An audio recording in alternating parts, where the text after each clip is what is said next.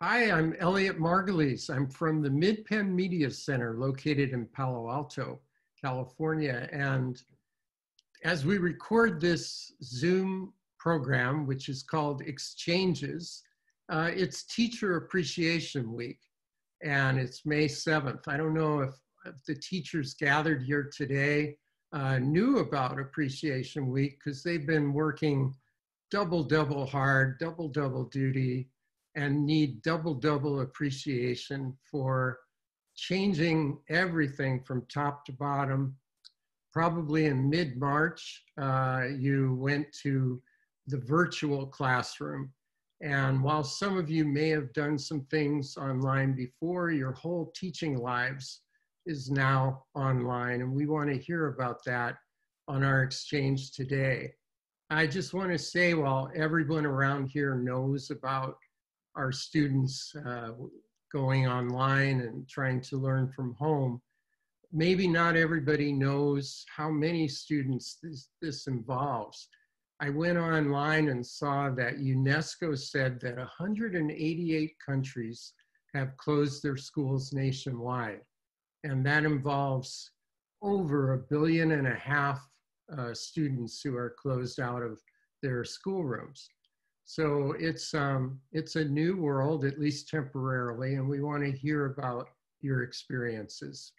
So before we get started with some questions, let's have each of you introduce yourself and the subject you teach and the school that you teach from.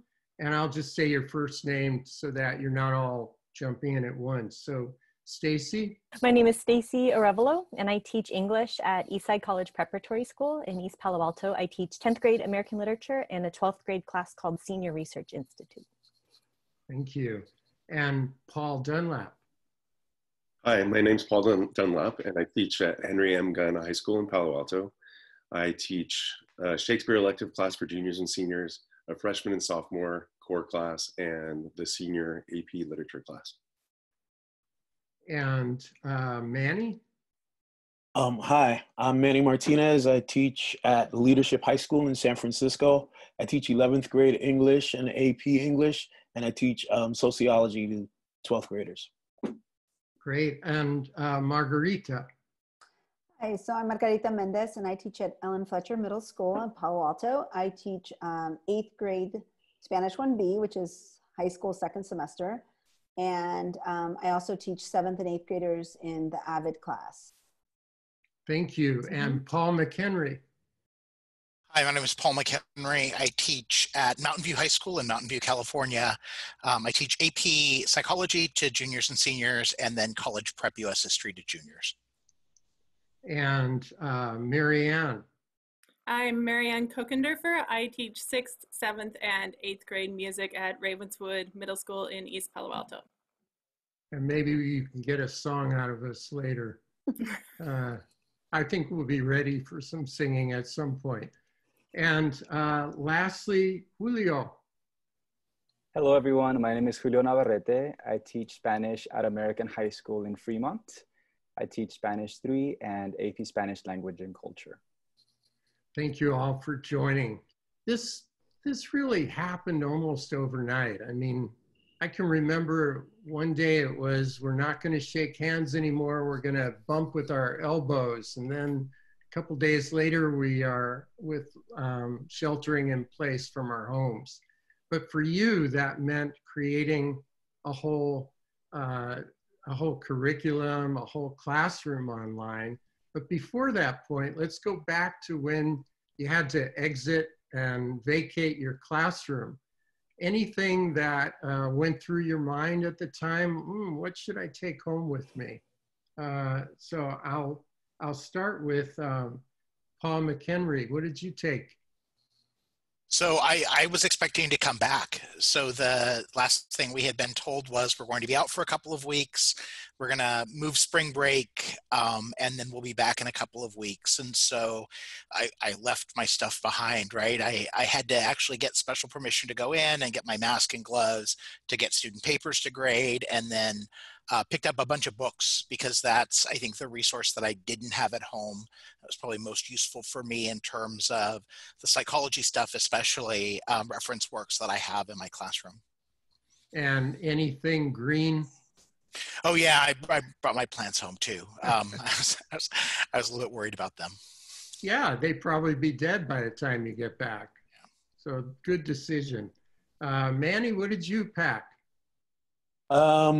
Well, it was kind of ominous actually, because I think the last thing that the last exchange that I had with my kids, we all kind of like agreed that we didn't know if we were going to see each other again. Like so I grabbed a box full of books, just as Paul did.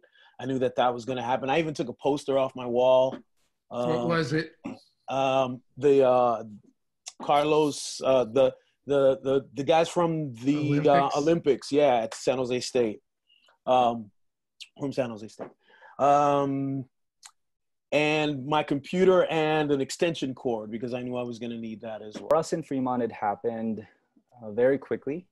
There was no information about whether our school would close or not up until Thursday night, March 12th.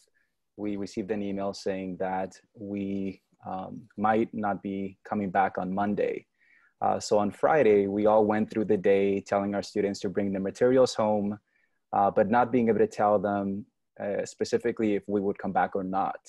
We all left for the weekend and still didn't know whether we would be back on Monday. So it was a really awkward experience to say to my students, I might see you on Monday, have a good weekend.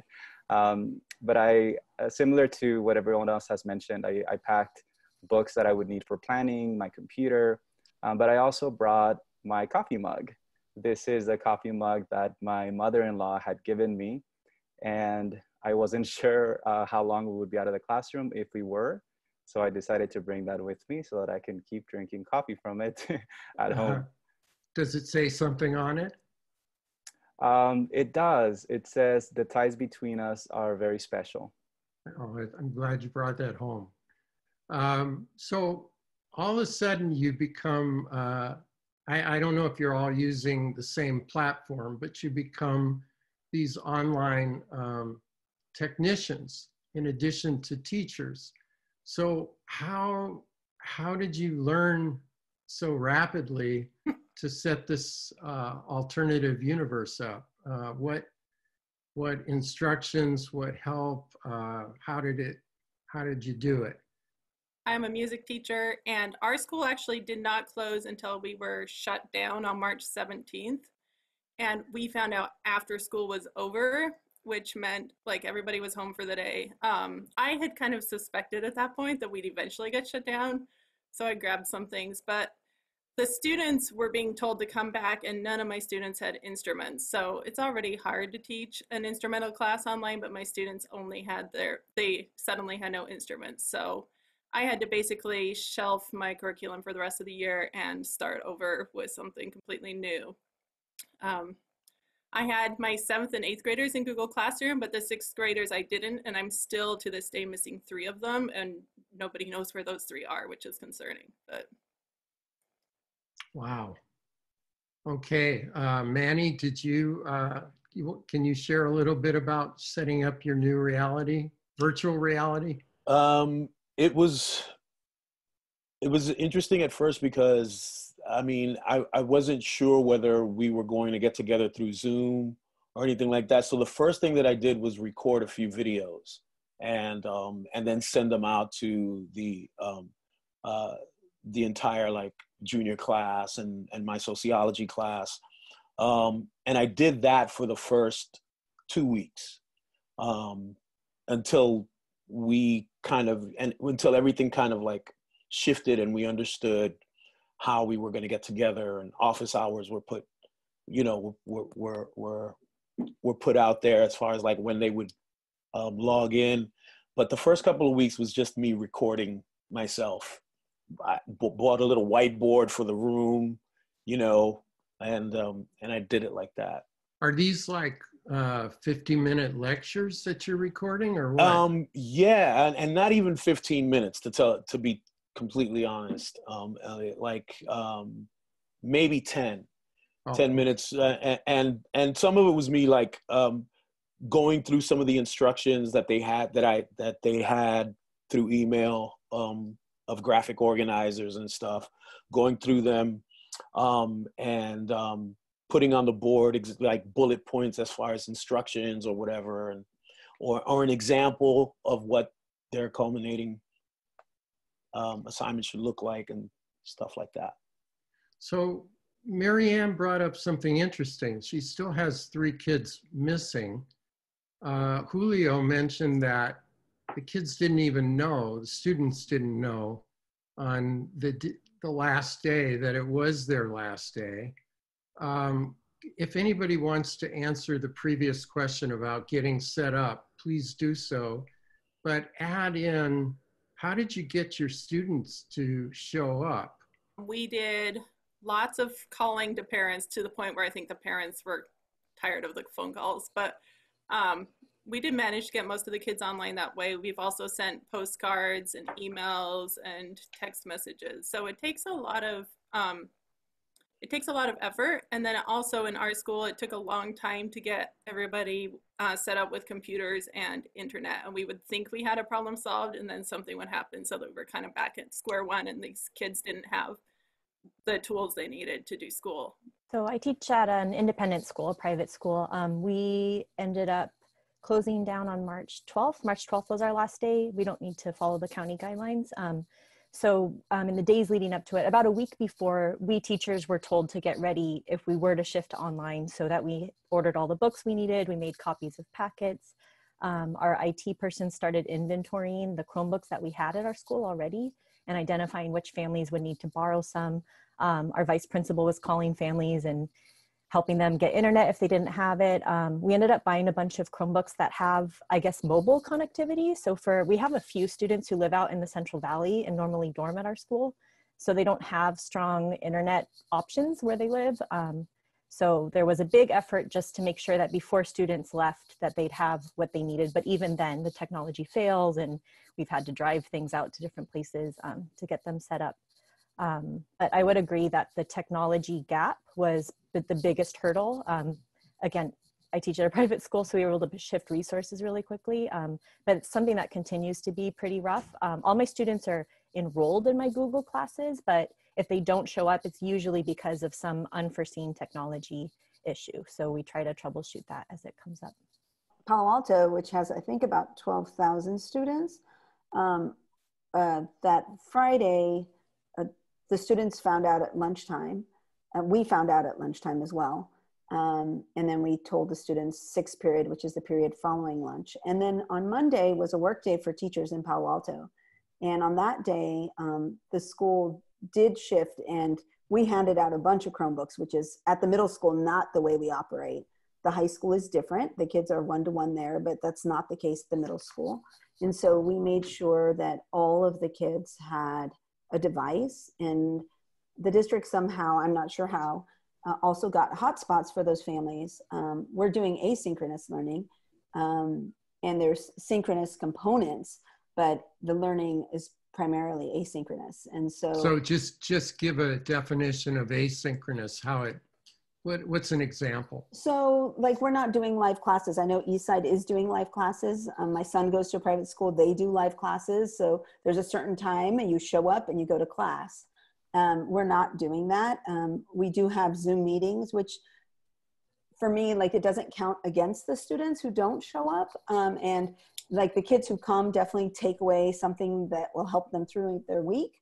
I tried to record them, but obviously sometimes I run into issues like we did here at the beginning, or I think I recorded it and I didn't. And so that's so asynchronous. Students log on their own pace, and they get the instruction at a time that's convenient for them. And most high schoolers and middle schoolers are waking up much later, and so they're doing it on their schedule, not at a schedule that we're dictating. Like, our Zoom meetings are at a certain time, and but students can choose to come, and a lot of them do choose to come, and it's really great to see them. And I know we have a question about that first meeting coming up, so. Thank you. Yeah. Hey, Elliot. Yeah, Paul Dunlap. Just thinking about that Friday the 13th at our school, the news came out in the middle of a class, and students had just finished writing an essay. And we just kind of looked at one another, and this student who doesn't usually say a lot, he said, "Hey, can we take a team photo?"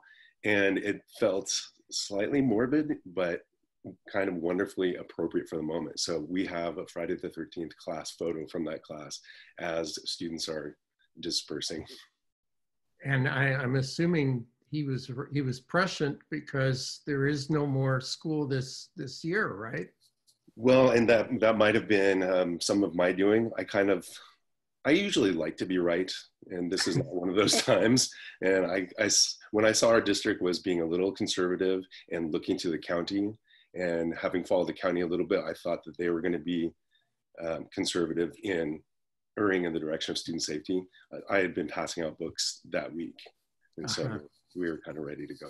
We found out via email that Friday night, March 13th, and students and families found out that weekend. So that Monday, I decided I wanted to get the majority of my students on Google Classroom as quickly as possible, because we hadn't used Google Classroom prior to that. So I posted it on our school's grade book as an assignment with specific directions telling students how to get to Google Classroom, how to log in, how to join the class. And then after that, I followed up with emails and phone calls to students who hadn't joined.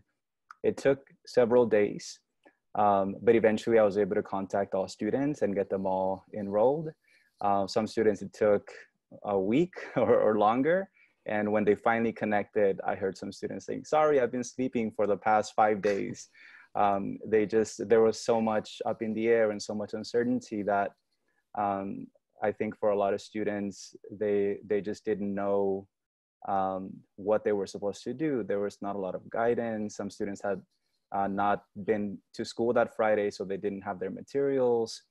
So after that, our school organized different days where students could come on campus at staggered times to be able to pick up materials, to be able to access their lockers. And we've done a lot of work to be able to reach the majority of our students now. So when you say we, I know a few of you have mentioned like some students have had trouble getting online. We'll get back to the sleeping later, but that's very interesting. But what role did the school play or the district play in helping you get everybody together and make this transition? Was there extra help, or were you out on your own? Anybody? Stacy, do you have anything to say? Our admin took care of everything. They worked around the clock. There's still the principal and vice principal go in every single day, and they're there in case a student has an issue with the tech thing. They can come in, and the front door is set up with tables right there. Our IT person's there every day. We're also doing meal distribution, so they're helping with that too. But our admin followed up with every single family to get the families what they needed for that. We also launched a special fundraising drive just for this. And there was a bigger effort because we keep in touch with our alums. So it included flying alum home from their college campuses and helping with some unemployment relief for young adults who are out of jobs now. So it was a pretty big school-wide effort led by the admin. You mentioned before that some of the students live quite a distance. There's a dormitory at Eastside Prep. So what could the school do if somebody had a problem and they live, 3 hours away or 2 hours? Yeah, so there's been some overnight mailing of materials, some driving some distance. Yeah, I think we were able to get the dorm students moved out Thursday evening, and they had a little bit of lead time. So we were able to make sure that they had Chromebooks if they needed them. And a few of them were able to get home internet, but our vice principal helped kind of walk their families through that process if they didn't have it already. The dorms also make it really difficult to do social distancing. So even thinking about the fall is going to be pretty interesting because about a third of our students choose to live on campus. So, okay, let's go to the first day that you're teaching. How did it meet your own expectations? What was it like when you first, I know for some of you it was asynchronous, so you have a different experience, but how did it start feeling as you moved into this new reality? The first project or the first assignment, they did a vocabulary assignment, creative vocabulary assignment. It was like some words from the book that they were going to be using for their research project, and they needed to do something creative, but also like part of the prompt was like use these words best as you can to put a poem or a short story together about what this first week has been like. And that was pretty dope, actually, as far as like, and I didn't get it back from, as far as like how it connected to COVID-19 from a lot of the kids, but the kids that did, it was pretty cool. We had a lesson where they had to record themselves saying how coronavirus changed them, and and it fit perfectly, and that we're studying the preterite, and so it was perfect. And when I listened to their recordings, I wanted to cry. One, because I missed them, and I could see them talking to me, but two, the life had been sucked out of them, and they were so sad, and it made me really, really sad. And so I couldn't wait to see them. And then, of course, getting a bunch of middle schoolers on Zoom and then not being very familiar on how to use it. The first meeting, like I saw them, it was really great, and I wanted to get rid of them. Like, okay, I'm not sure what I'm doing with you guys right now. I'm so glad I saw you. Adios. Right? It was quick, and since then it's been much, much better, and I've figured out a way to have it be engaging, because my classes are so engaging in real life. And as we all have encountered, when we talk to the screen and the kids are all muted, you're talking to yourself, and that's not why I became a teacher. And so really missing that connection with the students, but trying to find ways through Zoom to make it seem like we're still together, because this is their last hurrah. They're promoting in less than 4 weeks.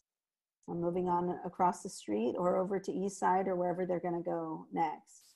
Mm-hmm. Can you give an example of one or two of those messages back that showed you that it was sad for them? Yeah, well, I could hear it in their voices. The kids who are middle schoolers are usually pretty bubbly, and they do anything I ask them to do. And they were sitting on their beds. Their voices were very monotone. They talked about how the best part of like their lives was going to school, and that's gone, and not seeing their friends. And some of them weren't leaving their homes at that time, and so those were kind of messages that I heard a lot. And also losing their activities, their sports, and having basically saying, I'm at home, I'm playing video games, I'm watching Netflix, and I miss school. And so many of the students, that was over, football, soccer was like my favorite thing, and now it's gone. And their lives have been as upended as anybody's. We think a lot about the mm-hmm. parents and of course the teachers, mm-hmm. but wow. Yeah. So you've all had this tiny glimpse into their rooms. I'm wondering, do you have any new impressions of some of your students from the little bit that you've entered their house during these classes, or maybe on one-on-one talks afterwards? Paul Dunlap, you looked like you were nodding. Well, it's something I'd already been paying attention to, because I have 2 high school daughters. One is a senior and one is a freshman, which parents know, and that changes your thinking about students. And so seeing little glimpses into their rooms or wherever they allow us to see them is a good reminder that they're at different stages of learning how to be a social creature, and they can control elements of their environment, but not all of it. One student, he said, I used to think of what school kept me from doing, and now I miss the freedom it gave me. Because at his home, he is one tiny participant in the world that his parents create for him. Whereas at school, he got to be his full high school young man self. And so that was an interesting reminder. And the other thing is they're learning how to give themselves structure. And there's a whole range of who has structure and who doesn't. They're all seeing that it's important, but seeing who is still in pajamas or unwashed or not even willing to open the video because, as I told them today, we have to assume you're in the bathroom or you're in your jammies. And then those who are able to get up and give themselves purpose. So just that reminder that as we're figuring out how to deal with this, and that this is one component of life, they at different, degrees of maturity have other components to their life too. And just for us always to remember that, I think it makes us teach people differently. So we try to make school the place where they can do school. We have a long school day. It's 8 to 5. The school's open till 10. A lot of students are used to doing schoolwork at school and then doing home at home. And we know that many of them live in very crowded environments. But we, just confirmed with this, I have a senior who can only do Zoom on her front stoop in her apartment complex because there's no space inside her apartment. Have a student whose 2 siblings also go to our school, and the 3 of them share one bedroom. So they're on the floor on different sides of the bed. But the weather's nice now, so they, someone can go in the backyard or they'll kind of spread out there. Students who are in the middle of their class, and then like an uncle will come by and ask them to help with something, so they have to sign off right away and get to work, or they're managing younger siblings. So they are juggling a lot, much more than I am right now. Many of them have lots of chores to do. They're helping to cook for the family. They're helping to do DoorDash and other jobs with their families on the weekends. So it's just a reminder of how much they were already juggling, but for many of them, how much school was an escape. And now their lives, these different worlds are just melding, and they need to try to figure out what boundaries look like and that. On the plus side, some students have said that for the first time, they actually get to see their parents because their parents work night shifts and they often don't get to see them during the week. So they appreciate the fact that they can have lunch together, and our school day ends much earlier during this distance learning mode. So they get to spend a lot more time with their families, which they do appreciate. How are the parents reacting to that in different communities? And what would you want from the parents, and what are you getting? Paul McHenry, let's go to Mountain View.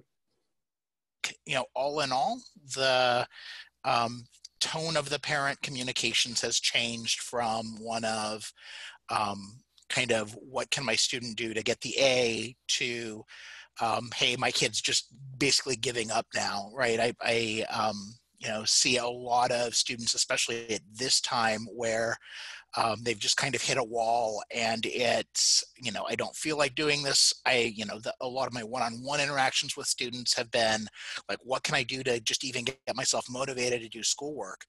And so kind of, I just right before our meeting responded to a parent email with, your daughter's been getting an A all year, and then suddenly, like for the last week and a half, she's fallen off the radar.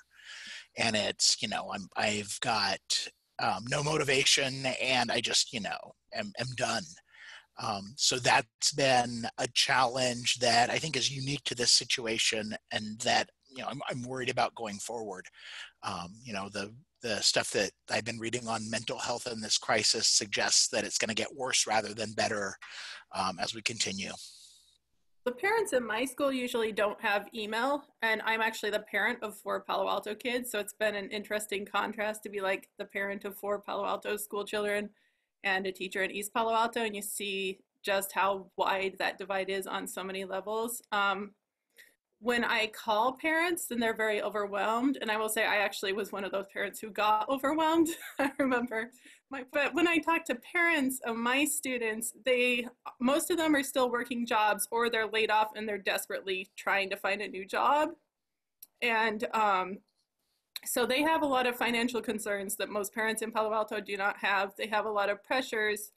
They're trying to set their kids up for school when I'll have like up to 5 kids in a room, I've seen for some of my students sharing one space. And it's just made me realize how much I need to make my classwork as a communication between me and my students. And I will say I've actually seen my own children's teachers do the same thing. They've made it more and more the children running their own education. And I think in the long run, that's actually better for the kids across the board to be in charge of their own education. So can you give an example of how that would translate to be in charge of your own?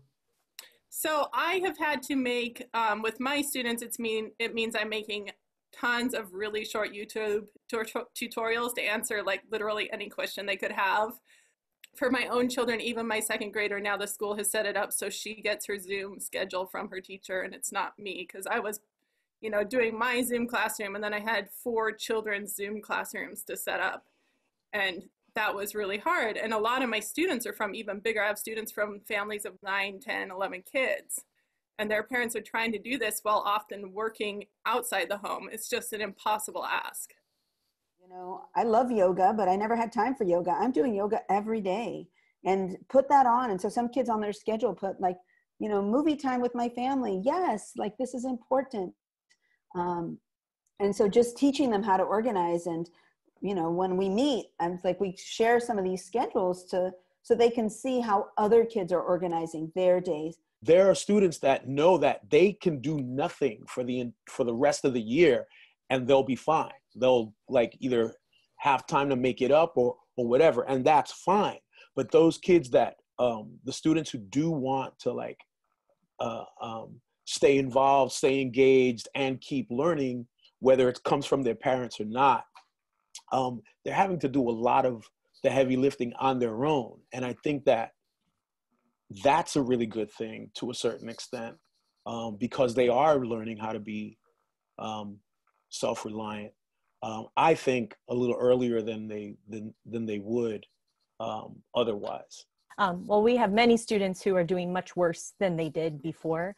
There have been a few bright spots. I'm the advisor for a junior who really struggles to learn just cognitively. It's hard for him. He tries to take every tutoring opportunity he can, and he currently has the highest grades he's ever had while managing his 2 younger brothers and cooking for his family 3 to 5 times a week, because the lectures are recorded.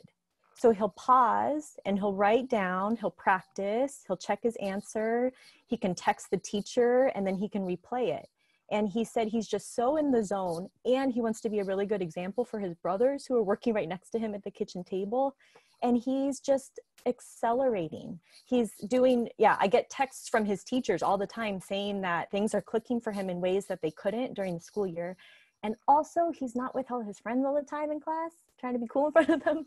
And he's able to reflect on that too. And so for a few of our students who are able to really embrace this new mode, I think it's a wake-up call for us teachers that we can differentiate in different ways. I'm really rethinking a lot of parts of my curriculum where it's very teacher focused, and understanding like if we put it in the hands of the students and give them structure and give them deadlines and give them support, they can really flourish in ways that we didn't understand before.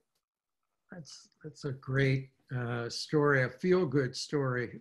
And I think all of us listening just really are rooting this guy on. My students are often sad and anxious and often lonely when the ones who are checking in with me. Some of them are like, I've got my video games, I'm good. But a lot of them they're feeling overwhelmed and they really miss their friends. And I see that in my own kids too, like missing the social. I hadn't realized how, I knew school was a huge social support, but I hadn't realized how critical it is for kids is like a social emotional support. Even though I sort of knew it, this has just really reinforced that idea to me, how much we need school to be, how powerful school is as a social emotional reinforcement tool. And so it has me thinking about how to make it even more of a positive force that way when my kids go back. Another thing is my own 14-year-old said to me, she said that this was changing kids because she said it was something along the lines of, she's a teenager and teenagers start to realize that adults don't really know what's going on. And she said, now with this, all the kids are realizing that adults really don't know what's going on. And I think we need to pay attention. Like that kind of hit me hard. I was like, wow, you're right. Teachers are famous for having worked longer than a 40-hour week because you're taking home papers to grade, it just seems like an endless job. We won't get into the inequity of that in terms of pay scales and stuff, but I'm actually wondering how this period of time compares with the normal stretch of hours that you put in. How has it been easier? Has it been more time consuming than before? Paul McHenry, can you start us off on that? How has it been comparatively? Yeah, so I actually, when we first were off, was thinking, oh, like I've got commute time that I'm now gonna like learn something new or try something new, and that hasn't happened. I probably another 20 hours a week beyond what I had worked before, and part of it is just adapting and adjusting, and I have 20 some students who are either special ed or have a 504 who need modifications to their work. But part of it is the stuff that takes 2 or 3 minutes to do in the classroom sometimes takes 20 or 30 minutes to do outside the classroom.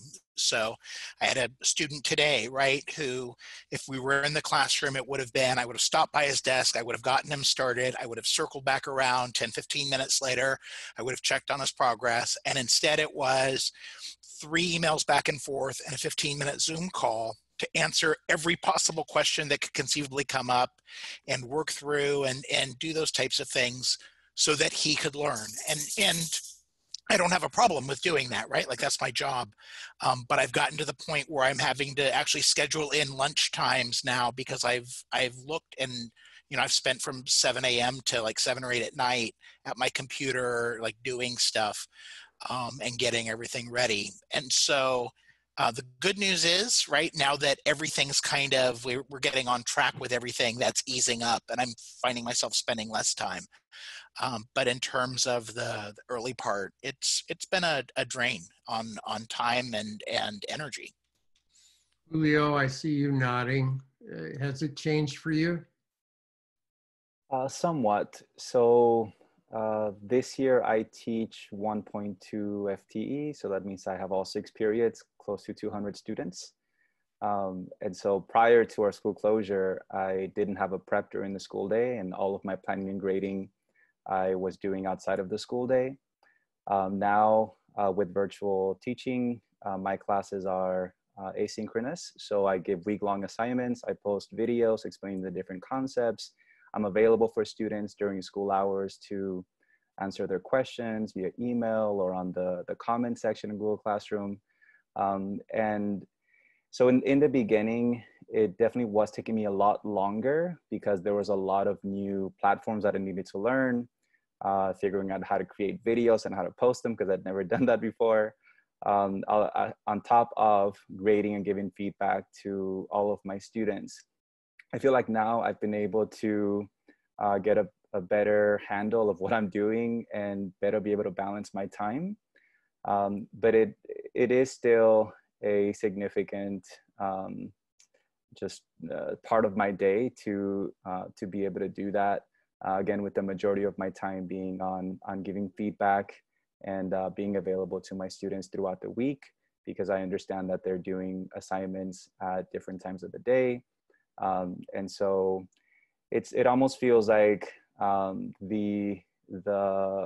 and it's always the case, I think, for myself, but the boundary between my teaching life and my home life are now just one and the same. During normal times, when for my Spanish class, kids come in and it's the maestra show. It's like maestra's got a show and what's happening today and what is she going to do, and now, you know, I have to create this new maestra online, and while we're still, like, the unit we're doing is similar to something we would do, I have to redo everything now. Creating it for the digital platform for the class, there's a huge amount of time, and unlike Julio, like, I did used to have prep time during the day. There is no prep time, and, you know, because I'm still a mom and now I'm still in my home, my family is still here. I have my dogs and they keep me busy too, and so there's all this other you know, when I'm at Fletcher and I'm just maestra, but here I'm trying to still be maestra and be Margarita and mom to the dogs, and it's very difficult. Wow. And I'm very fortunate that my kids have their own rooms and our internet is super fast, and we have a yard, and in this area we can still walk and leave our homes, but it's difficult. It's difficult, and the expectation is going to be much higher come the fall, and of ourselves and from our districts and our families, and the unknown of the new normal is quite frightening. Yikes. I have just one last question. I hope everybody can share something about their own personal takeaway. What has this period of time done in terms of your view of your profession? Yeah, I would say that this has affirmed something that I had already realized that shifted in my teaching. And it kind of goes to what Margarita was saying, is that when non-teaching friends ask me if it gets boring doing the same thing year after year, I said, there are 150 new personalities. There's nothing the same about it. And that more than giving information or insights, the most important part of my job is facilitating like real-time, thought-provoking interaction. And I haven't found, I mean, I feel the absence of that in my life. I haven't found something that's comparable.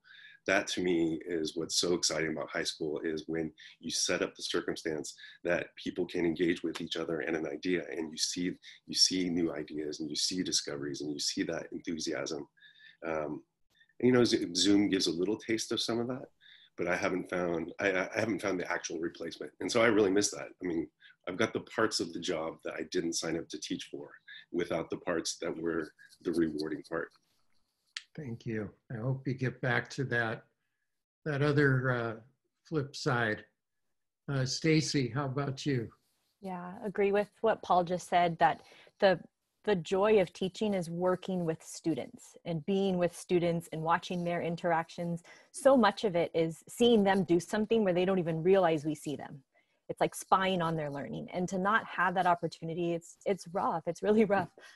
So it helps me appreciate all these moments that we do have for connection, and to emphasize those way more than curriculum, which teaching at a college prep school is kind of unheard of. So it's really allowing us to kind of step back and better know what it means to teach the whole child when they're not in our presence, and how we can care for them. Our vice principal just keeps reminding us that our obligation is to give them opportunities to learn, and that looks like whatever it does right now. So it's allowing us to be a lot more creative. It reminds me how important school is for all of our students' lives. So many students are like, I didn't realize how much I love school till I didn't have it anymore in the same way. And I think it raises all of our respect for these institutions that exist. Huge shout out, especially to Ravenswood, just seeing the huge pivot that the district did with distributing meals to anyone in the community, to getting technology out as quickly as they did, and understanding what these community institutions really are. I think that's been really eye-opening for a lot of us too. Thank you. Paul McHenry?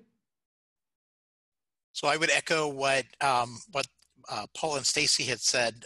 I think also for me, part of it has been, normally I'm in my classroom, I can shut my door, I can teach, and just seeing how my colleagues and administrators at our school have handled this, and how they've served as resources and what they've been able to do.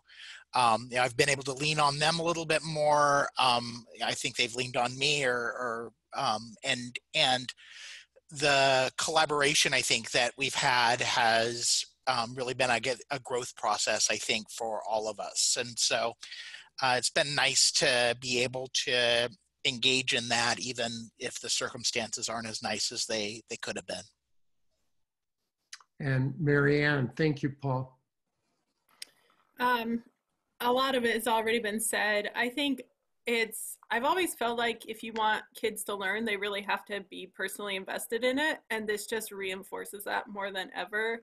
It also just really reinforces that like different kids learn things differently. And so to the extent that we can make it so that they direct their own learning, then we need to. And the other thing, it just, you know, every once in a while you see them saying, oh, computers will replace teachers. And I think this has been a really excellent experiment in why that will never happen. Because, you know, in a classroom, I have a kid who's struggling and I give them a look and they know that look says, I believe in you, and they keep working. And now I can't give them the look. So I have to get really creative to find a way to send the look without being right there. So. Thank you. Manny, what about you? I'd like to, I'd like to echo some of the stuff that Marianne had stated before, like, you know, a lot of the conversations that are happening right now, and it's not that they haven't happened before, but I think that we're exploring these things a little more seriously, these student-centered learning, truly,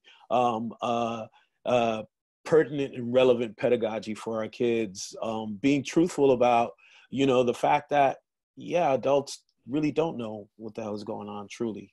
And everybody's trying to, like, you know, but being more real as to what it is that, because it just seems that, and again, it's based on some of the conversations that I've had with students and parents and teachers. It's like a lot of the angst and the anxiety that they're going through right now is they feel that they don't trust the people who are there, who they're supposed to be trusting, and at every level. And so I feel that I'm hoping that on the other side of this, those conversations are more geared towards alleviating that angst. Thank you. And Julio, what's your takeaway on teaching? You know, something that I hope comes out of this is what we already know, the fact that and not to tap my own back or anything here, but the fact that we work really hard for our students and we go above and beyond. We are always learning and trying new things and new approaches, new strategies to reach our students and to support them in their growth and in being successful. And that I hope that translates into more support for our schools. I don't know if people remember, but last year we had several districts across the state who went on strike. And my district as well was really close to going on strike. Our schools are underfunded. And this situation just highlights even more that this work is so important and we need more support and more resources for our public schools. Thank you. And Margarita. I think one of the things that has really stuck with me from all of this is that teachers are so creative. No one taught us how to do this. This is not what we signed up for. And we took it and we pivoted and we did our best. And so many teachers across the country have been sharing on Twitter, on different Facebook groups. And some stuff is really good and stuff's really bad, but so many people have been sharing and sharing and sharing. And I have really appreciated that.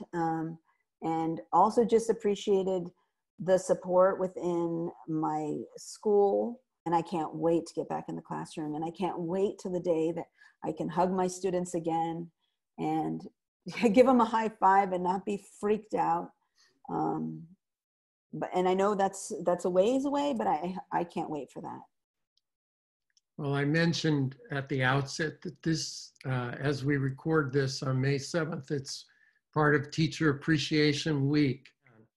And I just feel there's no appreciation that can come close to underscoring and saying how much we owe to people like you coming into the lives of students. And I think probably all of you had somebody like that as well, or you probably wouldn't be teachers today. But thank you so much for the work you do. And I hope that very soon you're back in your element where maybe you take a few things from this period of time with you, but that you're high-fiving, hugging, and you're really just doing your maestra in the room.